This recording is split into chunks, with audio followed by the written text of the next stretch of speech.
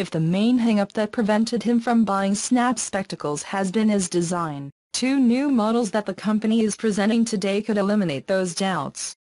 Snap has just announced the new Veronica and Nico styles from Spectacles 2. They contain the same features and recording quality improvements as the model presented for the first time in April, but this time with a more traditional look.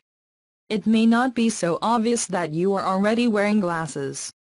The new Spectacles models are also different in a couple of other ways. They have polarized lenses, and they come with a black and anodyne semi-soft case instead of the bright yellow hard case you get with the original Spectacles 2.